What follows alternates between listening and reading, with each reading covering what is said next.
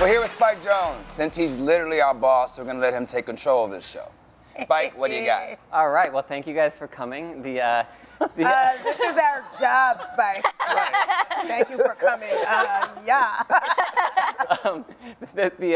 I was telling these guys before that I've been watching. The vibe of you guys is really fun and awesome, and I've watched the casting stuff. When they first were finding people, they sent me your tapes, and they sent like a thing you talking about going to get a massage on YouTube. Oh, wow. Funny as shit. Okay, you're trying to send me to get another massage, Spike? Yeah, really funny. It was so good. Have you seen that? No. Oh, yeah. I went to get a massage like from this like Groupon situation, so you would know it was already like messy. And the dude, the way that he was massaging me, I was like, am I about to get a happy ending? Like he kept, like he wasn't like in it, but he was like close enough that I was like, sir? You're beating around the bush. Sir, beating around the bush. So, And then he didn't do it, and I was like, damn, 2 stars. well, I was asking these guys before, like, what do you want the show to be? Good. Good. Yeah, I would like this show to be more important, like a platform. Like we have so many friends, all of us, who do things that we're interested in, who don't get to see any sort of exposure on major networks. And VICELAND seems like the perfect place to say, hey, come here and like show and tell. Yeah, I got so many dope people in my life that like, you know, they're too black or they're too gay or they're too this or whatever for like mainstream television. Right. And I feel like they deserve to be here. Yeah. Also, Spike, why did you bring your coat up here? I didn't want to get stolen over there. He about to leave right now. This nigga getting straight on the plane off this couch. Like, he was like, everybody in here look real poor.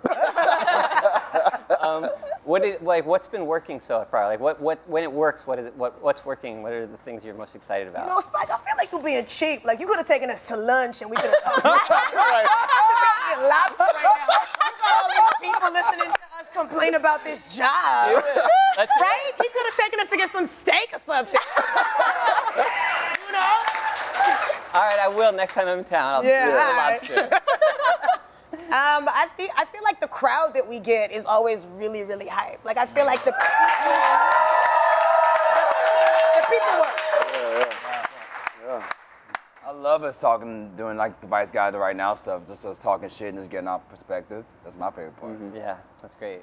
Yeah, same. I like just being on couches with like-minded people, and I don't have to sit at a desk like that or somewhere uncomfortable. Like we get to be like we are back in the green room.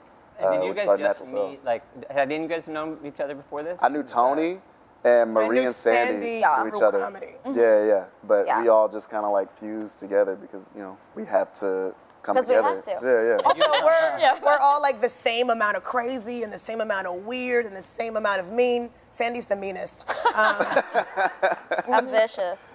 And what do you like about these guys? I like Tony because we share a lot of sentiments about Southern music and how important it is, and we love to just sit in the green room and listen to like 3 6 Mafia. I love me and Marie because she's like the big sister that I never had, never even asked for, but she just the big sister? How old are you? I'm 28. Are you younger than me? I'm like 24. Are you? The level of disrespect. But she walks in, she walks in and I'm getting undressed and she's like, look at his thighs. And I'm like, not again. Yeah, they rub together real weird. He's a Ben Affleck back. And Sandy, just because like we also share interests in like she's, what she does with her comedy group, 3 Busy Debras. I feel like, me and Sandy both pick a booger and we like eat it. We about to eat this booger. We eat each other. We kind of, Yeah. I feel like these are all people I went to school with. Already. Do you guys already like feel like you know each other and trust each other? Yeah. Trust. I'm not telling them none of my business. All about trust, but I do like everybody though. Zach reminds me of my older brother who like is just a mess. He's getting his life together though, both of them.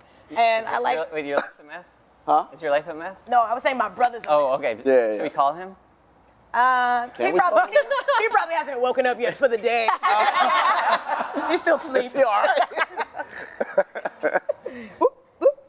Split splats. And I like Sandy because Sandy will say something, and if it's funny to her, she's gonna say it whether y'all laugh or not. I love that. Y'all are gonna get to know Sandy and know that this is hilarious to her, and that's why she said it. I can't tell if that's a compliment. It's a compliment. It's a compliment.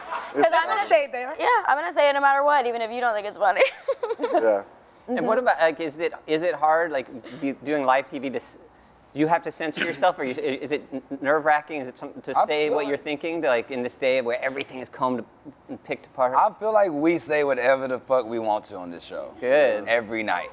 Yeah. I was surprised because I thought, we were doing a lot of rehearsals before the show started, and I wasn't feeling nervous, and I was like, oh, well, I'm sure once we go live, I'll actually be nervous, but then it hasn't really happened yet because having like it feels like small we're room, just in a room of people, you know Yeah. what I mean? Yeah, the vibe. And we're here all day, so we're so comfortable in this building. I don't know how many people have the VICELAND channel, so I feel like, honestly, for me, it's relaxing because I feel like it's just our parents and the people who are in here right now. Because, like, Zach's mom will text him while we're My on mom the just couch. texted me while we were talking about Jussie Smollett. The 16 counts were for this. My dad called in last week. Oh, really? And my Yeah. mom's like, yeah, I like the show, except for she don't like when you wear socks with sandals. So you better get used to it. It ain't stopping. It's an African man. It's gonna keep going. My like mom pitched me some ideas for the show. She's like, yo, I want to get a call and like really tell you what I'm thinking. I have all these ideas. I'm like, all right. Let's call Okay, her. yeah. Let's get her on the phone. My mom has She no would idea. love too. to talk to you about this. Our mothers are who watch That's TV. it. So at least Yeah. 6 people are watching the show. Yeah, we don't watch television. I watch television on streaming and stuff like that. But Yeah. our moms are the people who are really tuning in and being like critical and I like this and I don't like that. You got good notes from your parents? Good notes Yeah. and bad notes. Both. Really? Yeah. Notes that were like they were Actually right? critical, like Like oh, what? you were like really thinking about like camera blocking and like you really watch a lot of TV. She'll be like, you know, she wants to make sure that like if Sandy says something and she's getting a joke across, that camera's on her and trained on her and not on Tony's face. You know what I Yeah. mean? And those are things that like we need to know, we need to hear about. That's good. My mom's main idea is that we should argue more. And I think- we're like too similar. I kind of agree. I Okay, like so that. let's find something to argue about. Somebody throw a topic out. I just asked Marie to choke me earlier. What? Anybody got a topic? What are y'all thinking about that you feel like we didn't talk about in Hot Topics or something, sir, with the sunglasses maybe? You got something that you wanna? R. Kelly? We did We that. talked about that last week. But you, wait. You want us to argue about about it? R. Kelly? You want us to take different sides on the issue?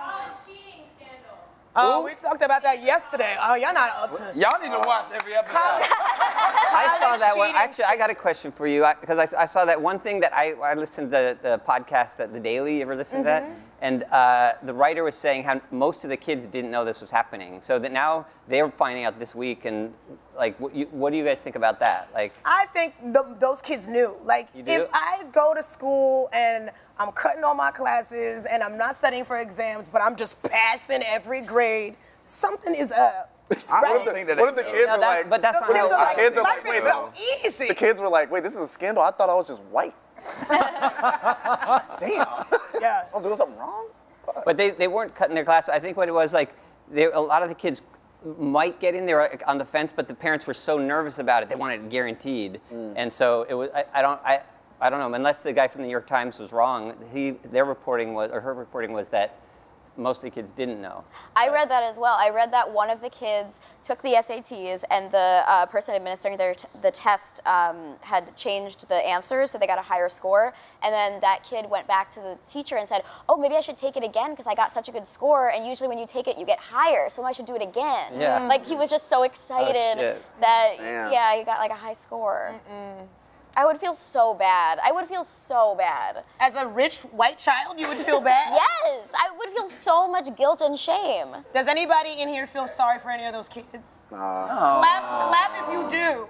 I They'll feel be all bad right. for the kids, They'll be okay. but just on a personal level. I don't feel bad for them, sis.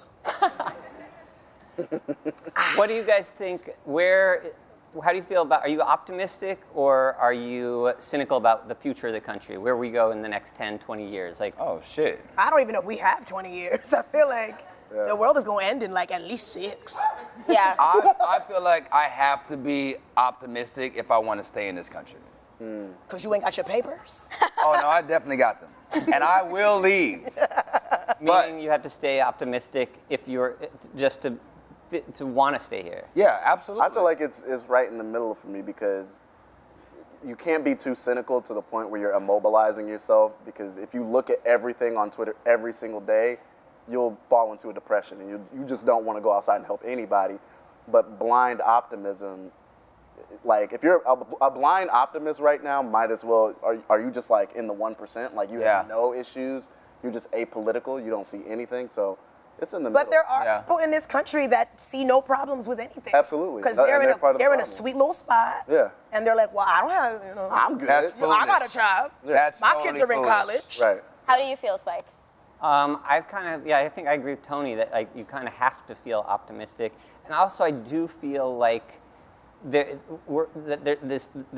it's a small, very vocal group of very negative people, and then a bigger group of very conservative people that are going to age out, and that like our country is there's going to be a shift eventually. We got to wait for some people to die, is what you mean. Yeah. Or we got to kill some people. I think it's going to take a big fight. I think it's really important for us to be as progressive as possible, and I keep driving that point through. For sure, and I think that's the only way it's going to happen is is make the future we want to have. Yeah. But I don't know.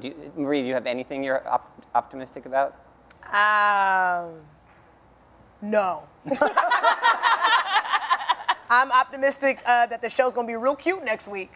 Super excited about VICELAND next